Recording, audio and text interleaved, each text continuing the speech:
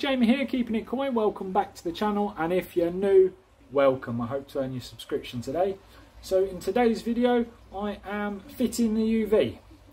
So without further ado, just a short intro. I'm going to spin you around and show you what I've been doing. So that's the UV we're fitting, the Evo UV 55 by Evolution Aqua. I've got all my bits and bobs out because I've been fitting it most of the afternoon. Got a spare ball valve that I never needed, so that's a plus. Might as well take that down there so I don't lose that, put that back on. But yeah, so got my hole saw out, got all my saws out, got my grinder out, got my glue out, got my files out, got everything out. So the pigeons are going crazy. Yeah, just trim the bottom of this door off so it opens a bit wider. Not a lot wider, but there was only half a mil to shave off, really. Well, about half a centimetre, should I say. But yeah, so as you all saw before, this was the pipe that is coming out of the back. And that is now got a ball valve on, all singing, all dancing, all working.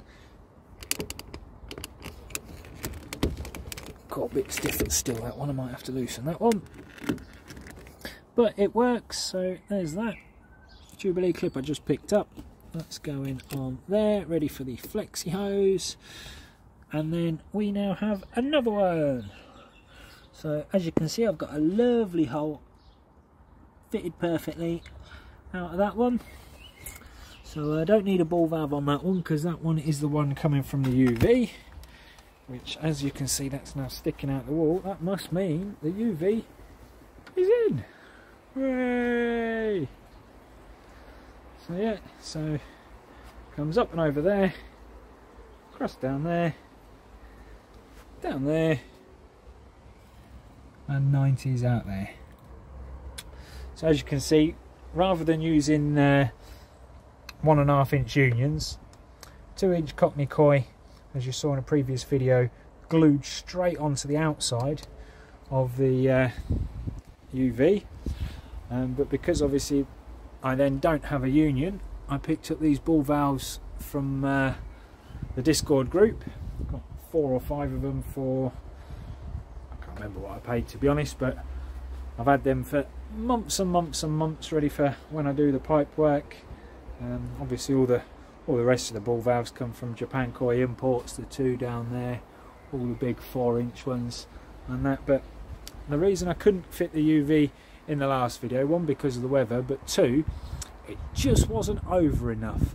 So while I stopped at Kitsu Koi the other week, I picked up 2 45s just to swing the UV over a bit, because the ball valve, as you can see, is only about 1.5 inches away from the lid, and without them 45s the ball valve just got in the way. If I didn't have a ball valve there, the pipe would have come down no problem, but I want the ball valves there so I can isolate the UV and close them off, and then I can just unscrew the top unions there and there, lift it off the wall, and then I'll be able to change my UV bulb. I'm going to do it that way rather than drilling a hole in the side of that. I mean, just to twist a ball valve, change the UV. I mean, it's a 10-minute job to have the pump off and the filters off for 10 minutes. Ain't gonna hurt. So yeah, that is now all the pipe work done, other than connecting flexi hose, which is over there, from these outlets down here, one to that inlet there, and then one for the shower up there. And the reason I've got a ball valve on the end of that one, and well, obviously I needed the ball valves on the UV, ball valve there to isolate the pump, because there's obviously a T there going out there, so that's why I've got 2 ball valves on that line, so I don't get any backflow or anything if I need to take the pump off, because if I just unscrewed that T is lower than the level of the pond, so the water would come flooding back out that way, which is why there's another ball valve down there. Obviously I've got all the ball valves, but yeah, anyway, what I was saying, the reason why I've got all the ball valves there, obviously I can use these two ball valves to restrict the flow going through the UV, and by restricting that flow, obviously more flow will go out the T. But my plan is, although the water will naturally want to flow up and through the UV, I want, to be honest, I want the faster flow through the T. Not ideal, obviously the pump will be working a bit harder to do that, but the plan being is, obviously I've got a ball valve now on that one as well, and I want the line off the T to go to the shower. Reason being, if we have an extremely cold winter, I mean we haven't had one for quite a while now, an extremely cold winter, but if we do, I want to be able to turn the shower off completely. So obviously I can turn that ball valve off that's out there, unrestrict them, turn the pump right down to whatever I need it to, and then the water can still go through the UV, and that water will be the in-pond return down there. So if I do turn the shower off, I can do it that way. If that doesn't work, on the other hand, then because I'm on flexi hose, my second thought being is if I want to turn the shower off, all I have to do is take the flexi hose off the shower, drop it in the pond. Job's a good one. But yeah, it depends obviously how much water I can pump, how much flow I get. That's all trial and error once the pond's all up and running. But yeah, and because of the exits are almost, obviously there's a few inches, but almost the same distance. If it's not working the way I've set it up, all I've got to do is shut the ball valves. I do have a ball valve, I believe. Oh no, that's a bugger. Right, last thing I need to get then, ball valve for that pipeline there, because yeah, although I've got one down this end, if I ever need to take this flexi off, you know what's going to happen there. I'm going to lose 2.5 to 3 foot of water. What a numpty. Oh well. So another quick trip to Japan Koi Imports, get the ball valve for that, and yeah, that will be no problem at all. Then I can shut that off for a second, and as I said before, if it's not working, then all I've got to do is swap the lines over, so the fast flow then will be coming out of that one, and I can then put that to the shower, and that will be the slower flow, and that can be the in-pond return, either or. But yeah, I've designed it in such a way that I can tinker with it and change it and do what I need to do.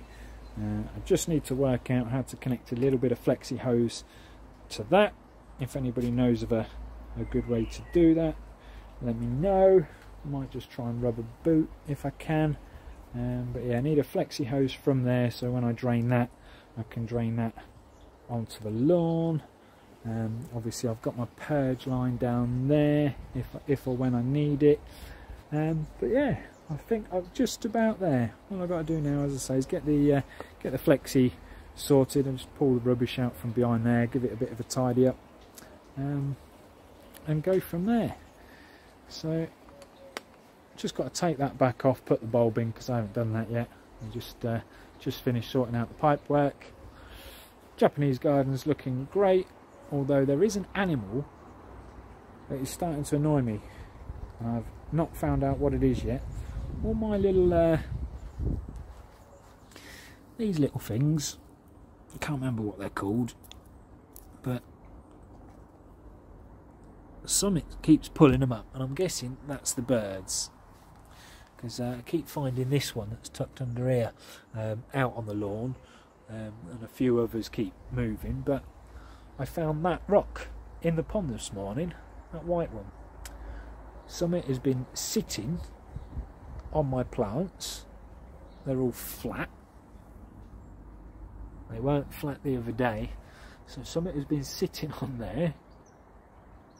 All the petals have fallen off, and obviously I've got quite a few leaves in the pond that needs cleaning out, but it also looks like something may have fallen in the pond because all them stones were not like that the other day. So I don't know what animals we're getting in here, but I mean, we do get hedgehogs in the garden, but I don't know. But yeah, anyway, remember I've recently set up my new Daphnia culture for this year. Not that we can see any right this second, but I chucked a net full of Daphnia in there, so I'm hoping they're breeding quite well in there. Don't know, but I'll have a scoot round with the net in a couple of days and see what happens. These guys are doing absolutely fantastic, eating like anything. The new one, there he is, look, absolute little stunner, absolute little stunner. But yeah, they are getting really big, really fast. So thank God my pond is just about finished. But the chag in there, he's hiding at the minute. I think he's now the biggest, considering he was the smallest one out of all the ones in here. He was the smallest in November, and now he's the biggest. So he's definitely got the jumbo gene.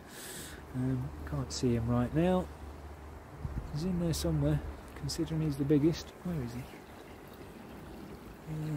No. Can he see him? Let's lift it up for a second.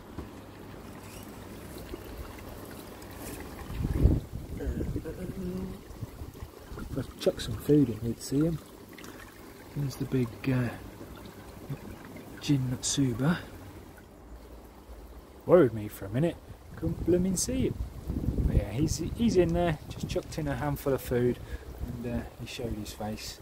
Don't know if you can quite make him out. There. Yeah, he's hiding down the back today.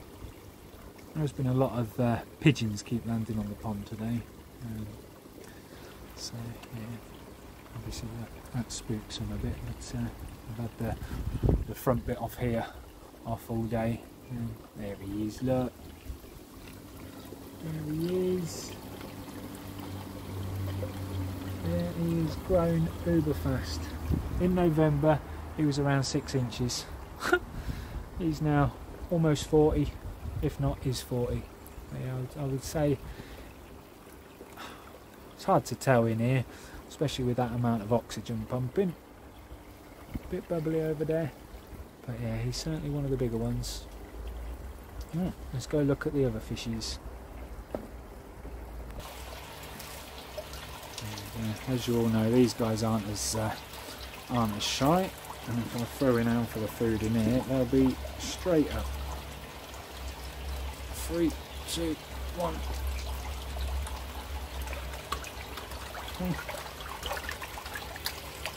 Obviously I've been away for a few days, so they're not as happy with me standing over them as they was before I left, because they've missed me for a couple of days. But give them a few treats like this. Won't take them long. Yeah, the big 2-step kahaku that I've got in there, this one, I thought was developing a little shimmy, but the little shimmy is getting bigger and bigger and bigger, so I don't know actually if he's going to turn into something else or what, or if not he'll just be a kahaku with a big black shimmy. Yeah, look at some of these. Little lemon harawaki there, just come up for food. Absolutely stunning. Got some really nice lemon harawakis in there. The Akamatsuba's coming along nice. If you can see him there, right there, look, there he is. Yeah, it's a bit cloudy in there at the minute. I think what I fill this up with is the Coppens EF Pro, the one that they use on carp farms, not koi farms, carp farms, because it's actually the cheapest Coppens out of all of them, and it's still high protein. I think I paid $46.99 for a 15 kilo sack, which less than 50 quid for 15 kilos, you can't complain. And it's got all the right stuff in it. It just leaves obviously an oil on the surface, and if you're feeding a lot of it, clouds your water up a bit. But if you're not too fussed about clarity, obviously I won't be feeding it in my main pond, but for grow-ons, cheap, cheerful. I think it's 49% protein, can't remember. But yeah, this is when I'm normally feeding. This is the mix they got in here. JKI colour enhancing food. The big greeny grey pellets. That's the Hikari that I won from Jill and John. And then there's some also my good old faithful aqua sauce with garlic, all seasons with garlic in there. Not too sure what this one's going to be. I thought he was a lemon harawaki, but where's he gone? Yeah, I thought he was going to be a lemon harawaki, but he's now going a bit more. There he is. Now going a bit more orange than he is yellow. But he certainly doesn't look like a kahaki. Either way, he's got a nice spot on his head. So, yeah, we'll see. We will see. Right, I will snap back to you all in a bizzle.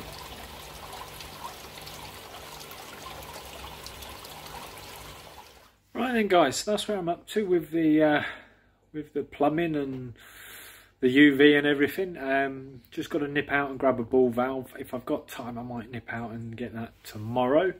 Then I can put the ball valve in, connect the flexi hoses from the filter house to the pond, and then voila, just the window left to go.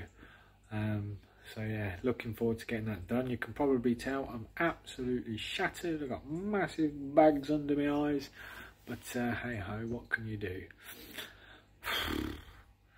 So yeah, thank you all very, very much for watching. Massive thank you to all my subscribers. We're doing fantastic with subscribers at the minute. I'm up to 835, I think, at the time of recording this. So again, massive thank you to everyone that's subscribed. If you haven't subscribed yet, I hope I've earned your subscription today. Thanks all for watching. Give us a like and a thumbs up, and we'll catch you all on the next one.